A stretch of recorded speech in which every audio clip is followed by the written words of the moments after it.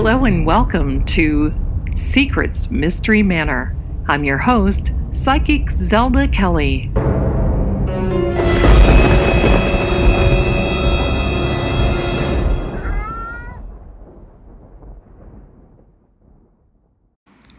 Warning: this podcast may contain sensitive material. It is intended for mature audiences only. Viewer and listening discretion is advised. Hello and welcome. Welcome. I'm Zelda and I'm here to tell you this story. Oh, it is a good one.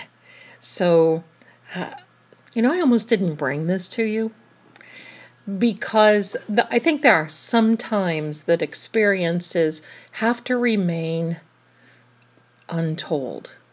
I don't know why that is, but I just feel that this is a creepy one. This is a creepy one. So if you like this sort of thing, get ready. And you know the drill, my darlings. Get out your teddy bear. Snuggle in. Get your little blankie with them. Snuggle in. Get wrapped up. Make sure your little toes are covered. Get your popcorn, your snacks, your candy. You can't go without red licorice. Come on now. And then you got to top that off with your favorite drink, your soda, your tea, your coffee, whatever the case may be and whatever floats your boat.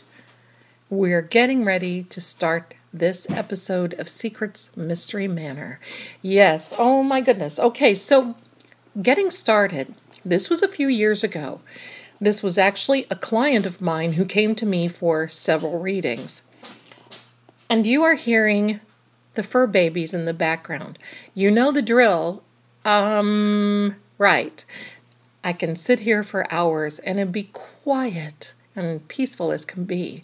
And the moment that I start talking, well, they're playing and somebody got hit in the nose and he's sneezing and carrying on. So, okay, I think all that's over. Back to the story. So forgive that. But that's here. That's in the house of Zelda. So that's here. This client had a high anxiety level to begin with. She was really high-strung. When I met her, wow, this has got to be 20 years ago, at least. More than that. When I met her, she was frazzled constantly. She had lost custody of her son to her then ex-husband. And he just did it to harass her. He didn't really want the little boy. The little boy was about 4, something like that. He wasn't in school yet. And it just devastated her to the point where she just couldn't hardly function. So she found me. I started reading cards for her. And I was helping her through this horrible time that she had with the card readings. And like many, she was also getting advice from another person, and that was fine too. And I was hoping that together we could have worked out a solution and a system for this young lady with her son. It was really horrific, and I always felt for her. Well, she did not come to see me for a little while. And I mean, she was a daily caller. She would visit me almost daily, if not every other day, for a reading. It was very hurtful, horrible for her. And then all of a sudden one day, she just disappears. And, after a week, you think, wow, I wonder what's going on with her. I wonder what's happening. And I thought, should I call her? And then I thought, no, she'll resurface. She'll resurface. I know she will. About 3 weeks later, I get a call. And she said, Zelda, and her voice was weak. She said, I have not slept, which seems like in 3 weeks. I'm like, what's happened? Is your son okay? And she said, yeah, he's fine. But I had yes, did you hear that? That's Shaggy. I had an experience and I have to share it with you because I don't know what to make of it. And I said, absolutely, come on over. And at that time, I had just left the One Psychic line, was living in a very nice little house in rural Ohio, and she came to my house, and I would take clients into my house. I wouldn't do that today unless I really knew somebody, but I took her to my house. She came. We sat, and she burst into tears. She was pale and dark circles under her eyes. Her hair looked like it had not been combed for 2 or 3 days. You get the picture. She was a mess. So she proceeded to tell me that she went to this other woman. And the other woman was basically telling her the same thing that I was telling her, that the premise behind this ex-husband was just to upset her, harass her, and that her son would come back to her someday. There, she would have the upper hand. And I saw where she would have 2 more children, and she did. She actually got married again and had 2 more children. But in the meantime, this whole scenario, the energy from her didn't frighten me, but it bothered me. And I got to tell you,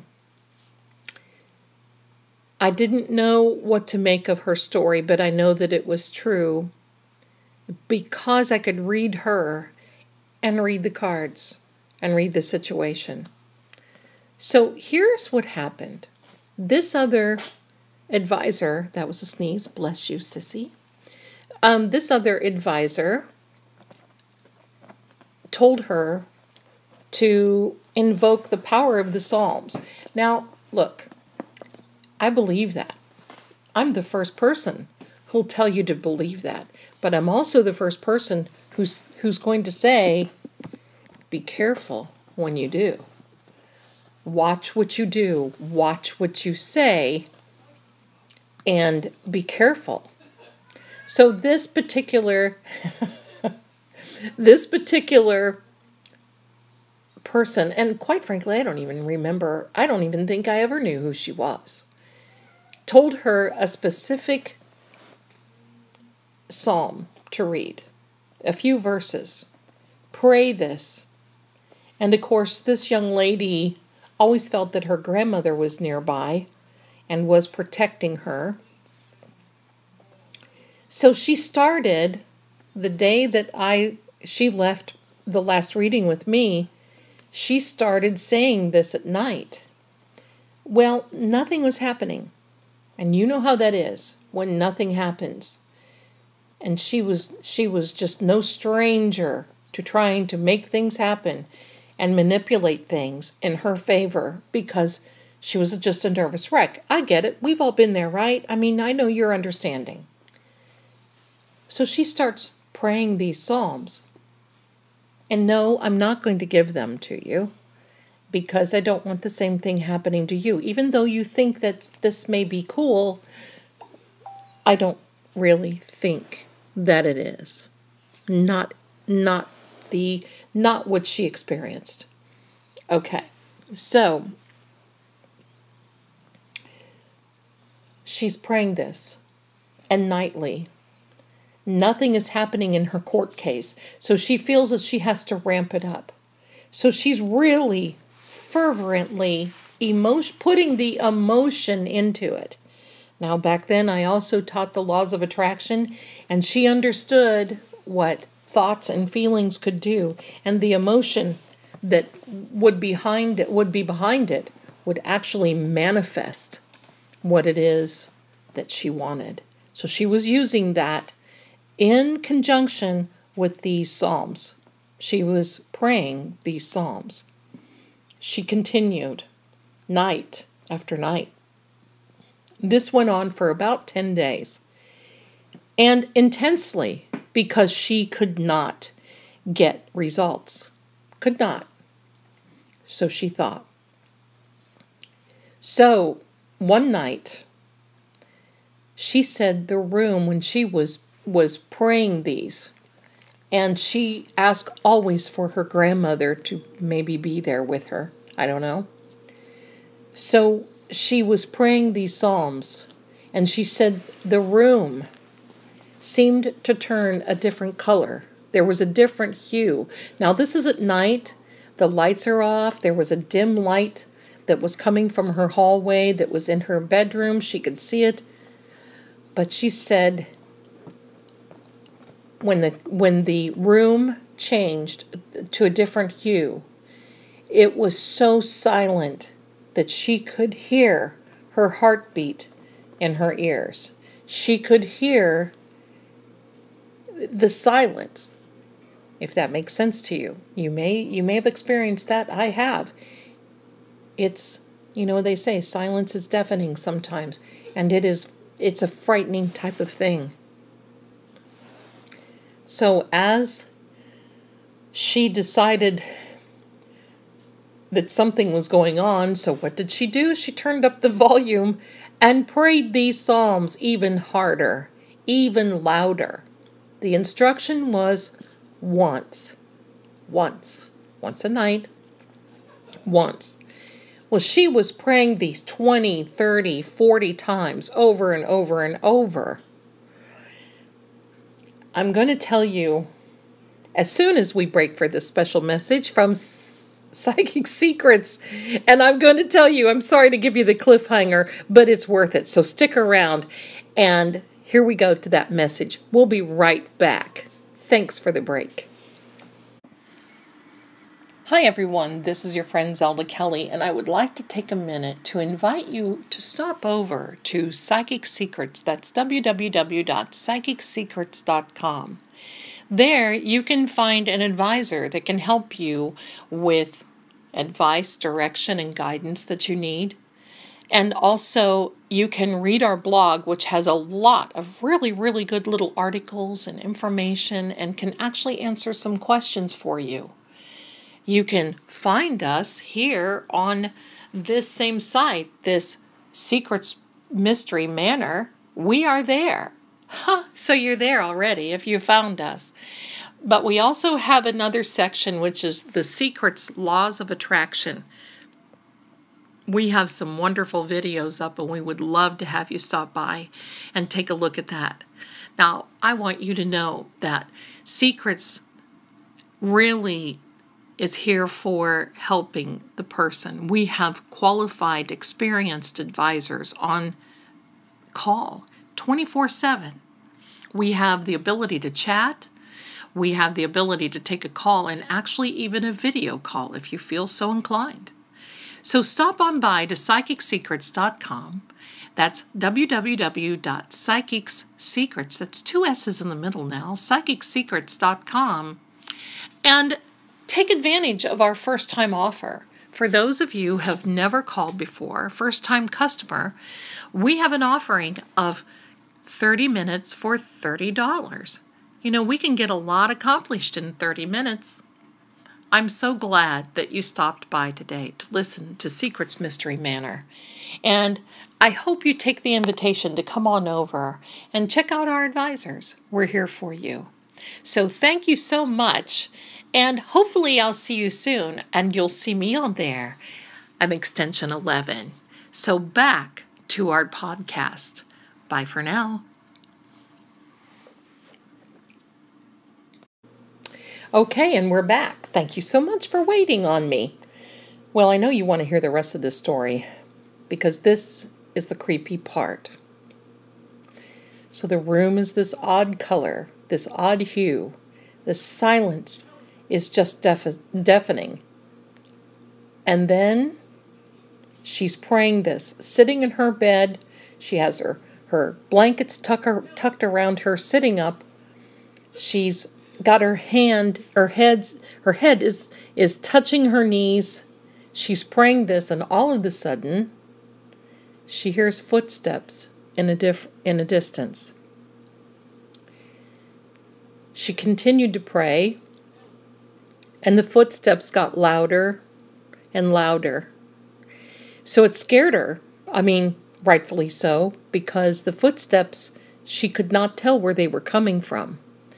So she laid down in the bed, and she was just watching wondering what was going on. The footsteps got louder and louder. Before you know it, there was a man that came through, the figure of a man that came through her bedroom wall. This man looked like he had clothes on. He had a shirt and some pants and shoes. His hair was a little messed up. He did not look as spiffy as what you would hope getting a visit like this. So she said his clothes were kind of rumpled up and maybe a little wrinkled, and he kind of looked a little dirty, but he had this very odd look and very odd glow about him. She said he walked into her room, stood at the one end of her room, and then walked up to her bed, bent over at the waist. I know, I've got chills too. Are you getting them? Because I've got chills. Bent over at the waist, looked her right in the face, and she said she could feel his breath on her face. Now that's how close he got. And looked at her straight in the eye and said, "What is it that you want us to do?" She said that she screamed, pulled the blankets over her head, started asking for her grandmother, calling her grandmother's name. She said she heard the footsteps go out again through her room and watched him walk through her bedroom wall. Now, here's a little tidbit. She had a second floor bedroom. So when he walked out of her bedroom, through the wall, and it was not through the window, it was through a wall, an outside wall. Where did he go? To the cosmic unknown. So she's sitting there talking to me about this. I was really very, very interested at the time, wondering what on earth had happened. And so as time went on, I guess she didn't learn. And she continued to pray this prayer, but in a much, much heavier, if you can imagine, she turned up the volume again. Why would you do that? Smack, smack, right? Why would you do that sort of thing? But she did it. That was her personality. I guess it didn't work that time. She was going to push the envelope. Well, she pushed it all right. And the next thing you know, she hears the footsteps. The footsteps get louder and louder. And this time, she had decided that she was going to talk to him. She sees him come through her room, her wall in her room. Now, she said he acted a little bit robotic. Like he did not come in and turn his head. It was he looked forward and then his body would turn. And he would look in the direction that his body was in. That in itself is creepy, right? So he stands there looking at her. And he walks over. She had laid down. He walks over. And he bends over at the waist and looks her right in the face. This time not saying one word. And she said he was there for a good 15-20 seconds. That's a long time when you're in a fear factor. You're getting this adrenaline shot. And she said she could just feel from him that this was something different. Well, it scared her. She screamed, "Up go the covers." So now she did not pray this prayer again. Night after night, she laid there awake until the early hours of the morning, praying that she didn't do something that shouldn't have been done. And then she came to me and told me this story, wanting to know what on earth had gone on, what had happened. Well, I'm very sure that she invoked an entity to help, but it wasn't quite the angelic entity that she was hoping to get. And I believe it was because of the intensity that she was praying, and I also truly believe that it was her intention, because she did want something to happen to her ex so she would get her son back, because that's how it was looking. Obviously, I told her that's a no-no, don't do any of this. Maybe even to stop going to that advisor if the advisor is telling her to do something different. That's something that she did not want to do. She didn't want the karma. But this was her personality. So she stopped that. And for a long time, she was unable to sleep, unable to function. She actually changed shifts at work so she could sleep during the day and be up at night. She was that, really, now let's think about it, my darlings. Who wouldn't be freaked out? As much as I'm in this arena, sometimes things just get a little on the spooky side. But this girl did some other things, and we're going to talk about that also in future episodes of Secrets Mystery Manor. But I wanted to let you know that there's two things here that are very powerful. First of all, you don't invoke the Psalms to that degree where now you're putting yourself in harm's way. That was number one. Number two, unknowingly, she was invoking the laws of attraction. And she got what she wished for. Later on, nothing did happen with her ex-husband. And when he found out that, she said, okay, fine, go ahead and keep him. When he found that out, he didn't want him anymore. And it was a pretty simple task. They ended up actually sharing custody, and now he is a young man and he is married and has a family of his own. But this was really something to behold. And listening to her explain and tell this story, it seems like yesterday she was sitting in front of me telling this.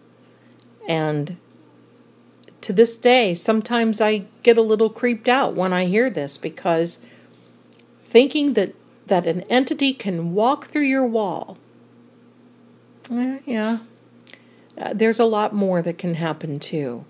So be careful out there. When someone gives you anything like this to do, be cautious, be careful, know the intention behind it. She's very lucky that she came out of this okay, without an attachment, without anything else going wrong, or without anything happening to her former husband, and especially to her son. But that's it for today, my darlings. And think about this. Leave me some comments in the, well, let me know what you think about this. Leave me a comment below. And also you can just subscribe. Stop on over to psychicsecrets.com and you can see the whole playlist of these Psychic Secrets Mystery Manor. We've been having a great time with this. And if you do have a suggestion of anything you'd like to hear, we'd like to hear from you too. So you be well, and you stay safe, you be brave hearts, and you make sure that you sleep well tonight. And I'll talk to you very soon. Okay. Take care now. Bye for now. Until next time, thanks so much for listening. I just love this. Don't you?